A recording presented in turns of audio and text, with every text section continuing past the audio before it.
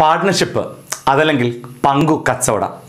ഈ ടോപ്പിക്കിൽ നിന്നും കഴിഞ്ഞ PSC പരീക്ഷകളിൽ ചോദിച്ച ചോദ്യങ്ങളും അവക്കുള്ള ഉത്തരങ്ങളും. ആദ്യത്തെ ക്വസ്റ്റ്യൻ 2014 എക്സൈസ് ഗാർഡ് എക്സാമിന് ചോദിച്ച ചോദ്യമാണ്. നാസർ 3000 രൂപയും നാരായണൻ 4000 രൂപയും നിക്ഷേപിച്ച് ഒരു കൂട്ടു കച്ചവടം തുടങ്ങി. ഒരു വർഷം കഴിഞ്ഞപ്പോൾ 2000 രൂപ ലാഭമായി കിട്ടി. അവരുടെ നിക്ഷേപ തുകയുടെ അടിസ്ഥാനത്തിൽ ലാഭം വീതിച്ചെടുത്താൽ നാസറിന് എത്ര രൂപ ലഭിക്കും?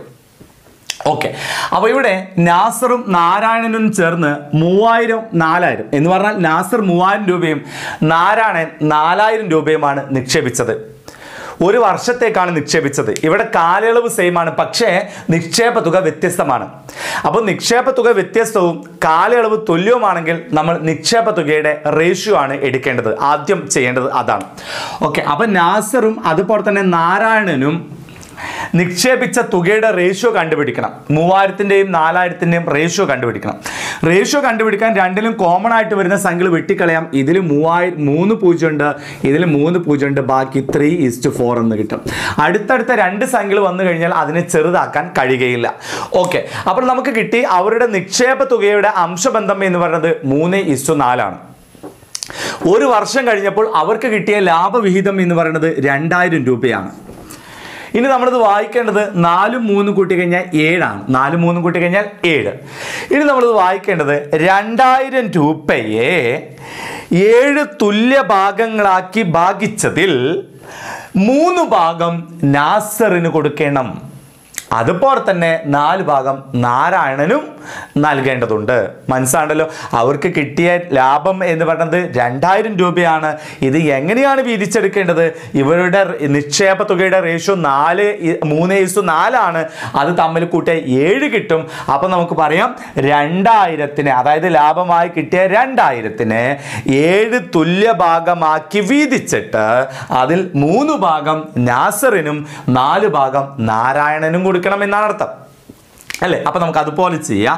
2000-ന് 7 തുല്യ ഭാഗമാക്കിയത് നമുക്ക് കാണേണ്ടത് ആരുടെ വിഹിതമാണ് കാണേണ്ടത്?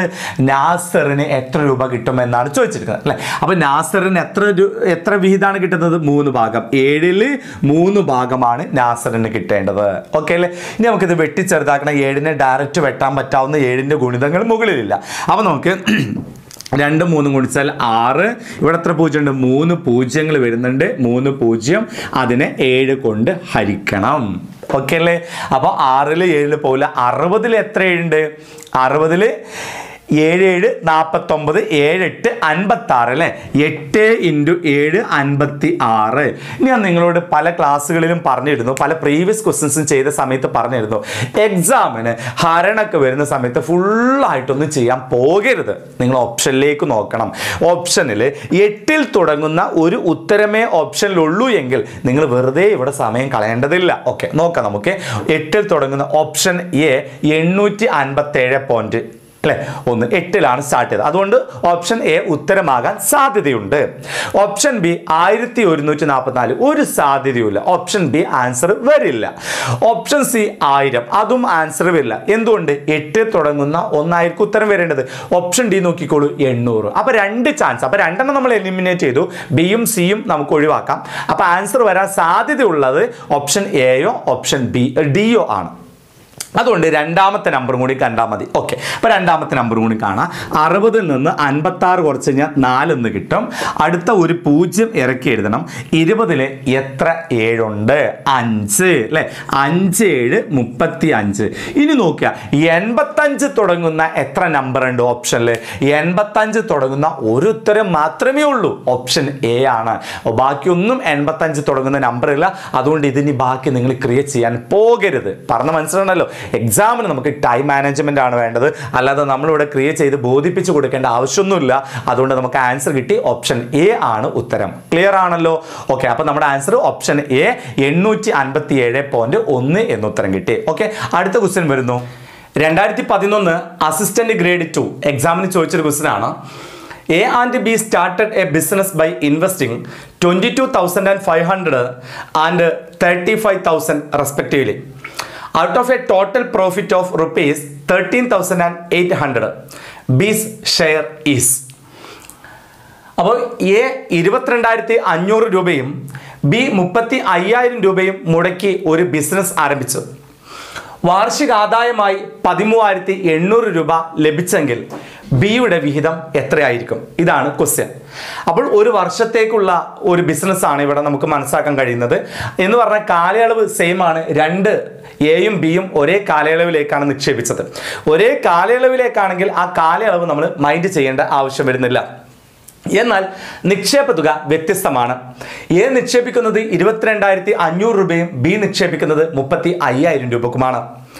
ഓക്കെ, അപ്പോൾ നമ്മൾ ശ്രദ്ധിക്കേണ്ടത് ഈ വ്യത്യസ്തമായ തുകയുടെ അംശബന്ധമാണ് നമുക്ക് കാണേണ്ടത്. ഇവിടെ തുകയുടെ അംശബന്ധം കാണുക എന്ന് പറഞ്ഞാൽ രണ്ടിലും കോമൺ ആയിട്ട് വരുന്ന സംഖ്യകളെ നമുക്ക് ഒഴിവാക്കാം. അപ്പൊ ഇതിലെ അവസാനത്തെ 2 0 ഇതിലെ അവസാനത്തെ 2 0 നമുക്ക് ഒഴിവാക്കാം. ഇവിടെ 225 ഉണ്ട്, ഇവിടെ 350 ഉണ്ട്. നമുക്കറിയാം രണ്ടും 5ന്റെ ഗുണിതമാണ്. ഓക്കെ, അപ്പോൾ 225 എന്ന് പറയുന്നത് 5ന്റെ ഗുണിതമാണ്. അപ്പോൾ 225നെ 5 കൊണ്ട് ഹരിച്ചു നോക്കാം. നമുക്ക് 22 എത്ര 5 ഉണ്ട്? 22 4 5 20. 22 നിന്ന് 20 കുറച്ചാൽ ബാക്കി 2 ഉണ്ട്. ആ 2 ഈ 5നോടൊപ്പം ചേർക്കുമ്പോൾ 25 എന്ന് വായിക്കുന്നു. 25 എത്ര 5 ഉണ്ട്? 5 × 5 25 എന്ന് പറഞ്ഞാൽ 5 45 ഗുണിച്ചതാണ് 225 എന്ന് പറയുന്നത്. അതുപോലെ തന്നെ 35 350 എന്ന് പറയുന്നത് 35 നമുക്കറിയാം 7 ഗുണിക്കണം 5 ആണ് 35, പിന്നെ ഒരു 10ഉം. ഓക്കെ അല്ലേ? അപ്പൊ രണ്ടിലും കോമൺ ആയിട്ടുള്ള 5നെ നമുക്ക് വെട്ടിക്കളയാൻ പറ്റും. സോറി, ഇതല്ല 5, ഈ 5 നമുക്ക് വെട്ടിക്കളയാൻ പറ്റും. ഇനി ഇവിടെ 45 ഉണ്ട്, ഇവിടെ 7 ഉണ്ട്, ഇവിടെ 10 ഉണ്ട്. അപ്പൊ 10ലുണ്ട് ഒരു 5, 45ലുണ്ട് ഒരു 5. ആ 5നെ കൂടി നമുക്ക് വെട്ടിക്കളയാം അല്ലേ? അപ്പൊ 45 എന്ന് പറഞ്ഞാൽ 9 ഗുണിക്കണം 5 ആണ് 45. 10 എന്ന് പറഞ്ഞാൽ 2 ഗുണിക്കണം 5 ആണ് 10. രണ്ടിലുള്ള 5 നമുക്ക് വെട്ടിക്കളയാം. ബാക്കി ഇവിടെ എത്ര ഉണ്ട്? 9:2. ഇവിടെ 2 7 14. ക്ലിയർ ആയോ? ഇപ്പൊ നമുക്ക് കിട്ടിയിരിക്കുന്ന എന്താണ്? അവരുടെ നിക്ഷേപ തുകയുടെ അംശബന്ധം കിട്ടി. അതായത് 9x രൂപയാണ് എ നിക്ഷേപിച്ചത്, 14x രൂപയാണ് ബി നിക്ഷേപിച്ചത്. ഇനി ഇവർക്ക് ലാഭമായിട്ട് എത്ര കിട്ടിയിട്ടുണ്ട്? 13,800 രൂപ കിട്ടിയിട്ടുണ്ട് അല്ലെ? അവരുടെ നിക്ഷേപ തുകയുടെ അംശബന്ധം എത്രയാണ്? 9ഉം 14. 9:14. അത് കൂട്ടിക്കഴിഞ്ഞാൽ നമുക്ക് എത്ര കിട്ടും? 13 എന്ന് കിട്ടും. ഓക്കെ അല്ലേ? ഇത് നമുക്ക് എങ്ങനെയാണ് അവർക്ക് വീതിച്ചു കൊടുക്കുക? അതായത് അവർക്ക് കിട്ടിയ ലാഭം എന്ന് പറയുന്നത് 13,800 രൂപ. ഈ 13,800 രൂപയെ 13 ഭാഗം, ഓക്കെ സോറി, 14ഉം 9ഉം കൂട്ടിക്കഴിഞ്ഞാൽ എത്രയുണ്ട്? 23 ആണ്. സോറി കേട്ടോ, 23. അപ്പോൾ എന്താ പറഞ്ഞത്?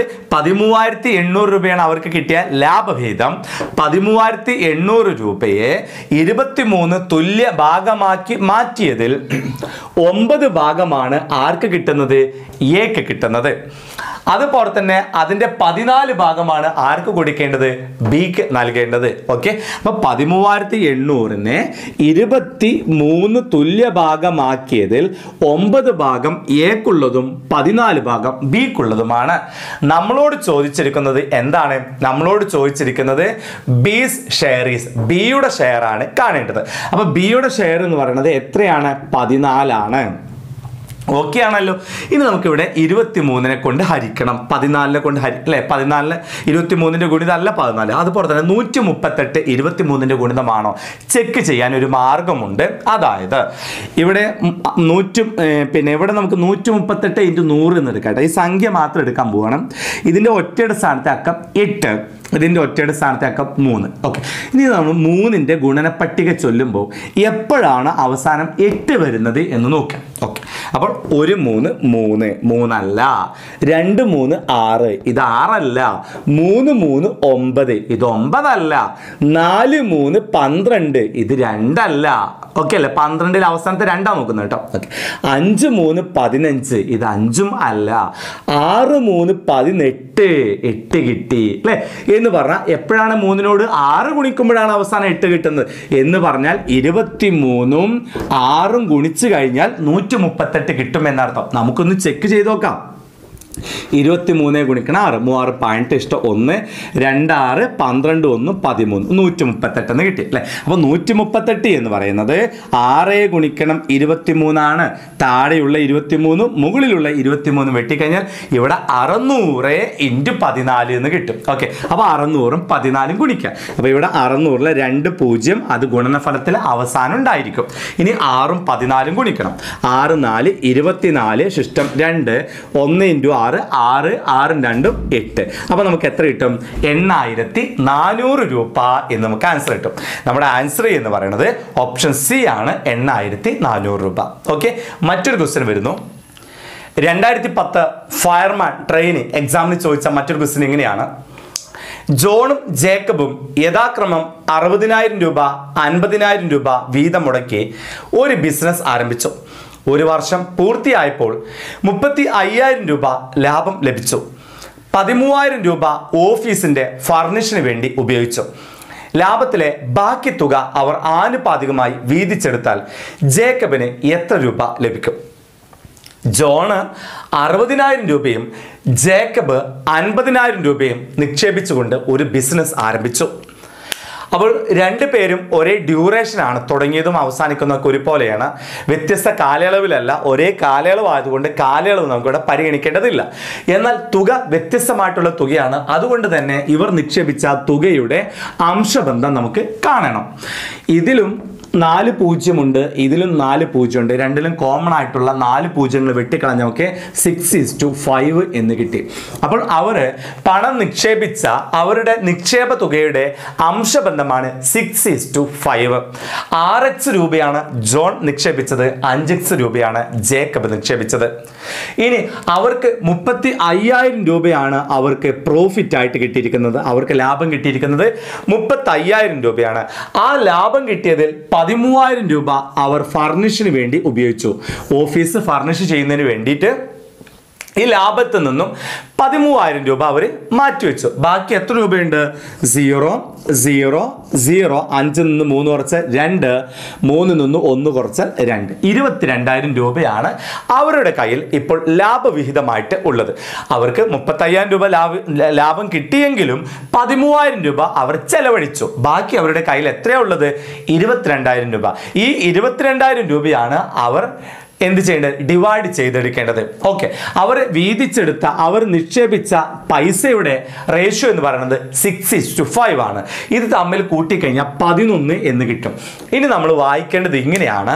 അതായത് അവർക്ക് നിലവിലുള്ള ലാഭം എന്ന് പറയുന്നത് 22,000 രൂപ. ആ 22,000 രൂപയെ 11 തുല്യ ഭാഗമാക്കി മാറ്റിയിട്ട് അതിൽ 6 ഭാഗം ആണ് ആർക്ക് നൽകേണ്ടത്? ജോണിന് നൽകേണ്ടത്. ബാക്കിയുള്ള 5 ഭാഗം ആർക്ക് കൊടുക്കണം? ജേക്കബിന് കൊടുക്കണം. മനസ്സിലാണല്ലോ. ഇപ്പോൾ അവരുടെ കയ്യിലുള്ള ലാഭം എത്രയാണുള്ളത്? 22,000 രൂപയാണ്. ഇതിനെ 11 തുല്യ ഭാഗമാക്കി മാറ്റണം. 11 തുല്യ ഭാഗമാക്കി മാറ്റിയതിൽ 6 ഭാഗമാണ് ആർക്ക് നൽകാനുള്ളത്? ജോണിന് കൊടുക്കേണ്ടത്. അതുപോലെ തന്നെ 5 ഭാഗമാണ് ജേക്കബിന് നൽകാനുള്ളത്. ഇവിടെ നമ്മളോട് ചോദിച്ചിരിക്കുന്നത് ജേക്കബിന് എത്ര രൂപ ലഭിക്കുമെന്നാണ് ചോദിച്ചിരിക്കുന്നത്. ജേക്കബിന് കിട്ടുന്നത് അതിൻ്റെ 5 ഭാഗമാണ്. ഓക്കെ, ഇനി നമുക്കറിയാം 22 എന്നത് 11ന്റെ ഗുണിതമാണ്. 22 എന്ന് പറഞ്ഞാൽ 2 ഗുണിക്കണം 11, മുകളിലെ 11 താഴെയുള്ള 11 വെട്ടിക്കഴിഞ്ഞാൽ ഇവിടെ നമുക്ക് 2000 ഗുണിക്കണം 5 എന്ന് കിട്ടും. അപ്പോൾ 2ഉം 5ഉം ഗുണിച്ചു കഴിഞ്ഞാൽ 10, ബാക്കി ഇവിടെ 3 0 വരുന്നുണ്ട്. അപ്പോൾ നമുക്ക് 10,000 എന്ന് നമുക്ക് ആൻസർ കിട്ടി. അതുകൊണ്ട് നമ്മുടെ ആൻസർ എന്ന് പറയുന്നത് ഓപ്ഷൻ എ ആണ്, 10,000 രൂപ. ഓക്കെ, അടുത്ത ക്വസ്റ്റ്യൻ. 2013 അസിസ്റ്റന്റ് ഗ്രേഡ് എക്സാമിന് ചോദിച്ച ചോദ്യം എങ്ങനെയായിരുന്നു? രവിയും ബിജുവും യഥാക്രമം 10 ലക്ഷം 8 ലക്ഷം രൂപ വീതം ഒരു പങ്കു കച്ചവടത്തിൽ നിക്ഷേപിച്ചു. വർഷാവസാനം 6,30,000 രൂപ ലാഭമായി ലഭിച്ചു.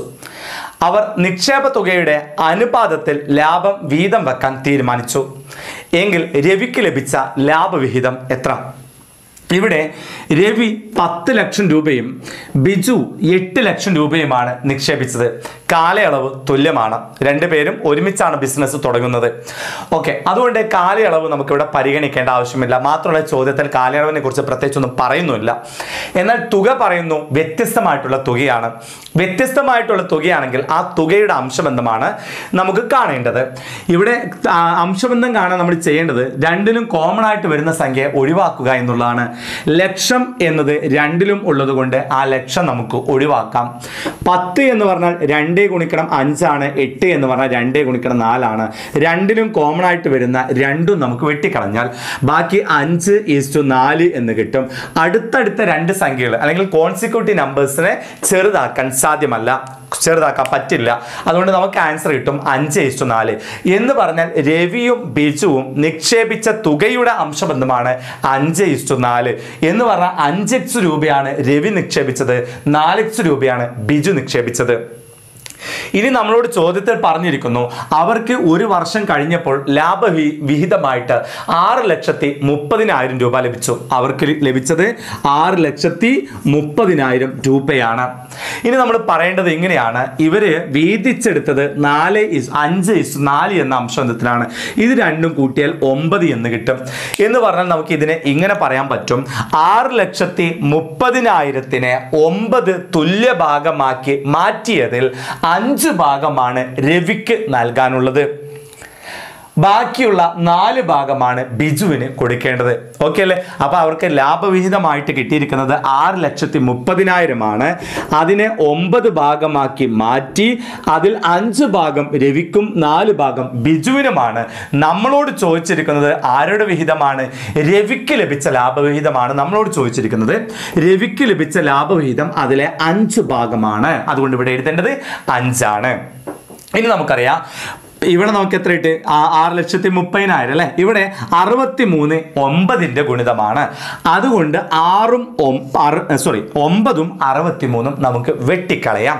9നോട് ഏത് സംഖ്യ ഗുണിച്ചാൽ 63 കിട്ടും? 7 ഗുണിക്കണം 9 ആണ് 63. ആ 7 വലിയ സംഖ്യയുടെ സ്ഥാനത്ത് എഴുതിയാൽ ഇവിടെ 70,000 × 5 എന്ന് കിട്ടും. അപ്പൊ നമുക്ക് 7ഉം 5ഉം ഗുണിച്ചു കഴിഞ്ഞാൽ 35. ബാക്കി ഇവിടെ 1 2 3 4 0. ആ 4 0 ഇവിടെ ചേർത്ത് കഴിഞ്ഞാൽ നമുക്ക് ആൻസർ കിട്ടും 3,50,000 രൂപ. അപ്പൊ രവിക്ക് കിട്ടുന്ന ലാഭവിഹിതം എത്രയാണ്? 3,50,000 രൂപ. നമ്മുടെ ആൻസർ എന്ന് പറയുന്നത് ഓപ്ഷൻ എ ആണ്, 3.5 ലക്ഷം അല്ലെങ്കിൽ 3,50,000 രൂപ. ഓക്കെ, അടുത്ത ക്വസ്റ്റ്യൻ വരുന്നു. 2010 KSRTC കണ്ടക്ടർ എക്സാമിന് ചോദിച്ച മറ്റൊരു ക്വസ്റ്റ്യൻ എങ്ങനെയാണ്? എ ബി സി എന്നീ ആളുകൾ 2:3:4 എന്ന അംശബന്ധത്തിൽ പണം മുടക്കി ഒരു ബിസിനസ് ആരംഭിച്ചു. 2,70,000 രൂപയാണ് അവർ നിക്ഷേപിച്ചതെങ്കിൽ ബിയുടെ നിക്ഷേപ തുക എത്ര? ഓക്കെ, അപ്പോൾ അവരുടെ നിക്ഷേപ തുകയുടെ അംശബന്ധം നമുക്ക് തന്നിട്ടുണ്ട് 2:3:4 എന്ന അംശബന്ധത്തിനാണ് അല്ലെ? എന്ന് പറഞ്ഞാൽ അവര് 2x രൂപയാണ് എ നിക്ഷേപിച്ചത്, 3x രൂപയാണ് ബി നിക്ഷേപിച്ചത്, 4x രൂപയാണ് സി നിക്ഷേപിച്ചത്. ഇവിടെ നമ്മളോട് പറഞ്ഞിരിക്കുന്നത് 2,70,000 രൂപയാണ് അവർ ആകെ നിക്ഷേപിച്ചത്. അതിൽ ബിയുടെ നിക്ഷേപ തുകയാണ് നമ്മളോട് ചോദിച്ചിരിക്കുന്നത്. നമുക്കറിയാം 2 ലക്ഷം, ഇത് നമുക്ക് കൂട്ടിയാൽ എത്ര കിട്ടും? 4 3 7 2 9 എന്ന് കിട്ടും അല്ലെ? എന്ന് പറഞ്ഞാൽ നമുക്ക് ഇതിനെ ഇങ്ങനെ വായിക്കാം, 2,70,000 രൂപയെ 9 തുല്യ ഭാഗമാക്കി മാറ്റിയതിൽ 2 ഭാഗമാണ് എയുടെ നിക്ഷേപം, അതിൽ 3 ഭാഗമാണ് ബിയുടെ നിക്ഷേപം, ബാക്കിയുള്ള 4 ഭാഗമാണ് സിയുടെ നിക്ഷേപം. എങ്ങനെ പറയാം? 2,70,000 രൂപയാണ് ഇവർ ആകെ നിക്ഷേപിച്ചത്. ആ 2,70,000 9 തുല്യ ഭാഗമാക്കിയതിൽ 2 ഭാഗമാണ് എയുടെ നിക്ഷേപമായിട്ട് വരുന്നത്, 3 ഭാഗമാണ് ബിയുടെ നിക്ഷേപം, ബാക്കിയുള്ള 4 ഭാഗമാണ് സിയുടെ നിക്ഷേപം. ഓക്കെ, അപ്പൊ 2,70,000 9 ഭാഗമാക്കി മാറ്റി. അതിൽ 2 ഭാഗം എയുടെ നിക്ഷേപം, 3 ഭാഗം ബിയുടെ നിക്ഷേപം, 4 ഭാഗം സിയുടെ നിക്ഷേപം. നമുക്ക് ഏത് കാണണം? അതിന് ചോദ്യത്തിലേക്ക് നോക്കണം. എന്താണ് ചോദ്യത്തിൽ പറഞ്ഞിരിക്കുന്നത്? അവർ നിക്ഷേപിച്ചതെങ്കിൽ ബിയുടെ നിക്ഷേപ തുക എത്ര എന്നാണ് ചോദിച്ചിരിക്കുന്നത്. ബിയുടെ നിക്ഷേപ തുകയുടെ തുക എന്ന് പറഞ്ഞാൽ അതിൽ 3 ഭാഗമാണ്. ഓക്കെ, അപ്പൊ നമുക്ക് 3 ആണ് അവിടെ എഴുതേണ്ടത്. ഇനി നമുക്കറിയാം അല്ലേ? 27 എന്ന് പറയുന്നത് 9ന്റെ ഗുണിതമായതുകൊണ്ട് നമുക്ക് 9ഉം 27ഉം വെട്ടാം. 9നോട് ഏത് സംഖ്യ ഗുണിച്ചാൽ 27 കിട്ടും? 3 ഗുണിക്കണം 9 ആണ് 27. അപ്പോൾ 3 എന്നത് വലിയ സംഖ്യയുടെ സ്ഥാനത്ത് എന്ന് പറഞ്ഞാൽ 27ന്റെ സ്ഥാനത്ത് നമുക്ക് 3 എഴുതാം. ഇനി ഇവിടെ 30,000 × 3 എന്നുണ്ട്. അപ്പോൾ നമുക്ക് 3ഉം 3ഉം ഗുണിച്ചാൽ 9, ഇവിടെ ബാക്കി 4 പൂജ്യം ഉണ്ട്. അപ്പോൾ നമുക്ക് 90,000 എന്ന് വായിക്കാം. അപ്പോൾ ഇവിടെ നമ്മുടെ ആൻസർ എന്ന് പറയുന്നത് ഓപ്ഷൻ സി ആണ് ഉത്തരം. 90,000 രൂപയാണ് ബിയുടെ നിക്ഷേപ തുക എന്ന് പറയുന്നത്. ഓക്കെ, അടുത്ത ക്വസ്റ്റ്യനിലേക്ക്. 80,000 രൂപ മുടക്കി എ ഒരു വ്യാപാരം തുടങ്ങി. 3 മാസങ്ങൾക്ക് ശേഷം 1,00,000 രൂപയുമായി ബിയും കൂടെ ചേർന്നു. പിന്നീട് 6 മാസങ്ങൾക്ക് ശേഷം 1,20,000 രൂപയുമായി സിയും കൂടെ ചേർന്നു. വർഷാവസാനം 74,000 രൂപ ലാഭമായി കിട്ടിയാൽ സിയുടെ ലാഭവിഹിതം എത്ര? ഇവിടെ നിക്ഷേപ തുകയും വ്യത്യസ്തമാണ്, അതുപോലെ തന്നെ കാലയളവും വ്യത്യസ്തമാണ്. ചോദ്യത്തിൽ നിന്ന് നമുക്ക് മനസ്സിലാക്കാം, ആ ബിസിനസ്, ആ വ്യാപാരം തുടങ്ങിയത് മുതൽ അവസാനം വരെയുള്ള വ്യക്തിയാണ് എ എന്ന് പറഞ്ഞാൽ 1 വർഷം മുഴുവനായിട്ടും ആ ബിസിനസ്സിലുണ്ട്, എ ബിസിനസ്സിലുണ്ട് എന്ന് പറഞ്ഞാൽ 12 മാസവും എ ആ ബിസിനസ്സിലുണ്ട്. പിന്നീട് നമ്മളോട് പറഞ്ഞിരിക്കുന്നു 3 മാസങ്ങൾക്ക് ശേഷം 1,00,000 രൂപയുമായി ബി കൂടെ ചേർന്നു. അപ്പോൾ ബി കൂടെ ചേർന്നത് 3 മാസം കഴിഞ്ഞിട്ടാണ്. ഒരു വർഷം എന്ന് പറയുന്നത് 12 മാസം, 12ൽ 3 മാസം കഴിഞ്ഞതിന് ശേഷമാണ് ബി അവിടെ വരുന്നത്. അപ്പൊ 12ൽ നിന്ന് 3 പോയാൽ 9 മാസം മാത്രമാണ് ബി ആ ബിസിനസ്സിൽ ഉണ്ടായിരുന്നത്. ഓക്കെ, പിന്നീട് നമ്മളോട് പറഞ്ഞിരിക്കുന്നു, ഇനി നമ്മൾ ശ്രദ്ധിക്കേണ്ട വളരെ പ്രധാനപ്പെട്ട ഒരു കാര്യം ഇതാണ് പറഞ്ഞിരിക്കുന്നതാണ്. പിന്നീട് 6 മാസങ്ങൾക്ക് ശേഷം 1,20,000 രൂപയുമായി സിയും കൂടെ ചേർന്നു. അവിടെ നമ്മൾ നന്നായിട്ട് ശ്രദ്ധിക്കണം. പിന്നീട്, അതായത് ബി 3 മാസം കഴിഞ്ഞിട്ടാണ് വന്നത്, പിന്നീട് 6 മാസം കഴിഞ്ഞിട്ടാണ് സി വരുന്നത് എന്ന് പറഞ്ഞാൽ ഈ 3 മാസം കഴിഞ്ഞിട്ടാണല്ലോ ബി വന്നത്, അതിനുശേഷം 6 മാസം കൂടി കഴിഞ്ഞിട്ടാണ് സി വരുന്നത് എന്ന് നമ്മൾ മനസ്സിലാക്കാൻ പറ്റണം. ഇവിടെ നമുക്ക് വളരെ തെറ്റാൻ സാധ്യത കൂടുതലുള്ള ഒരു ഏരിയ ആണിത്. പലരും 6 എന്നിവിടെ എഴുതി പോകാൻ സാധ്യതയുണ്ട്. പ്രത്യേകം ശ്രദ്ധിക്കുക. ഇവിടെ നമ്മളോട് പറഞ്ഞിരിക്കുന്നത് ബി 3 മാസം കഴിഞ്ഞിട്ടാണ് വന്നത്, എന്നൊരു ചോദ്യത്തിൽ പറഞ്ഞിരിക്കുകയാണ് പിന്നീട് 6 മാസം കഴിഞ്ഞിട്ടാണ് സി വരുന്നത്. അപ്പോൾ ആദ്യത്തെ 3ഉം പിന്നെ ഒരു 6 മാസം എന്ന് പറഞ്ഞാൽ 9 മാസം കഴിഞ്ഞിട്ടാണ് ആര് വരുന്നത്? സി അവിടെ വരുന്നത്. അപ്പോൾ ഒരു വർഷം 12 മാസമാണ്, 12 മാസത്തിൽ 9 മാസം കഴിഞ്ഞിട്ടാണ് സി വരുന്നത്. ബാക്കി എത്ര മാസം ഉണ്ടായിരിക്കുള്ളൂ? ബാക്കി 3 മാസം മാത്രമാണ് സി ആ ബിസിനസ്സിൽ ഉണ്ടായിരുന്നത്. ഓക്കെ അല്ലേ? അപ്പോൾ വ്യത്യസ്തമായിട്ടുള്ള കാലയളവാണ്, വ്യത്യസ്തമായിട്ടുള്ള തുകയും വന്നു കഴിഞ്ഞാൽ നമ്മൾ ചെയ്യേണ്ടത് തുകയുടെയും കാലയളവിൻ്റെയും ഗുണനഫലത്തിൻ്റെ അംശബന്ധം എടുക്കണം.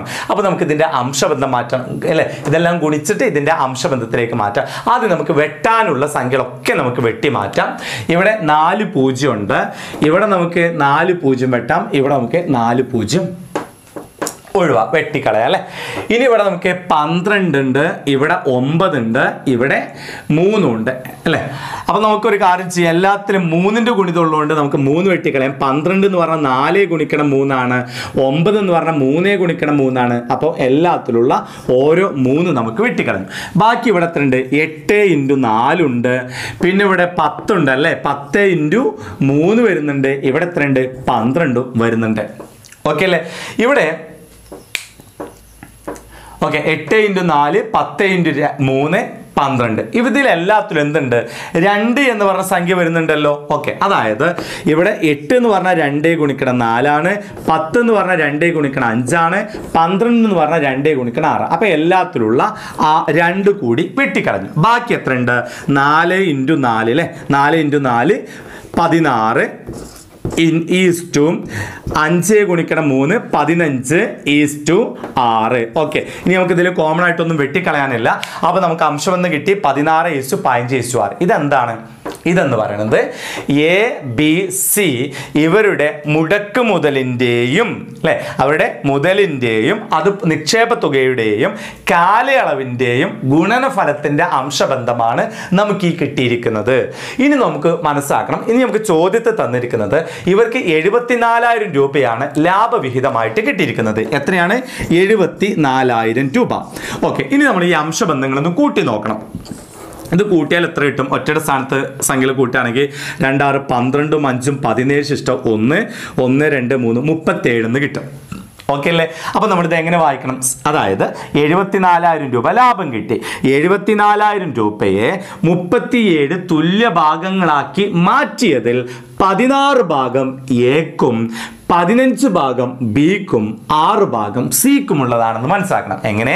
74,000 രൂപയെ 37 തുല്യ ഭാഗമാക്കി മാറ്റിയതിൽ 16 ഭാഗം എക്കുള്ളതും 15 ഭാഗം ബിക്കുള്ളതും 6 ഭാഗം സിക്കുള്ളതുമാണ്. നമ്മളോട് ചോദിച്ചിരിക്കുന്നത് എന്താണ്?